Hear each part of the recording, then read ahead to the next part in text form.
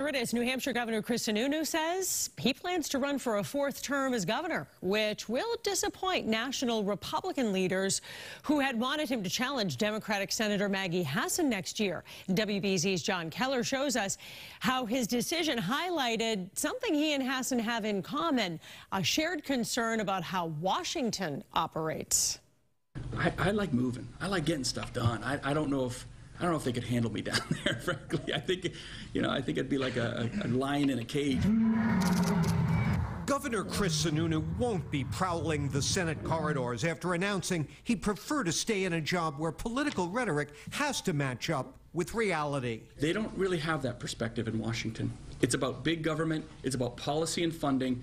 No real sense of management, no real sense of connection to the individual. Something Sununu claims D.C. Democrats like incumbent Senator Maggie Hassan don't get.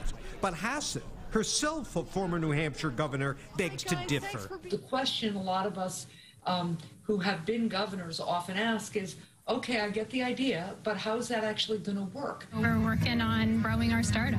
That's why we doubled and made permanent the state research and development tax credit.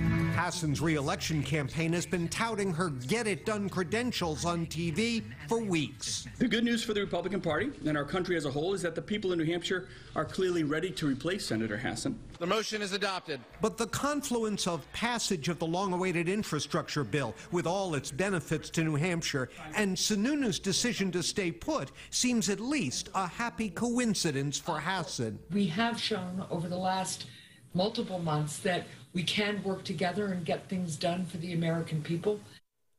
So clearly Sununu does not suffer from Potomac fever. He does not have that. And he'd been leading Hassan in some polls. So who might challenge her now?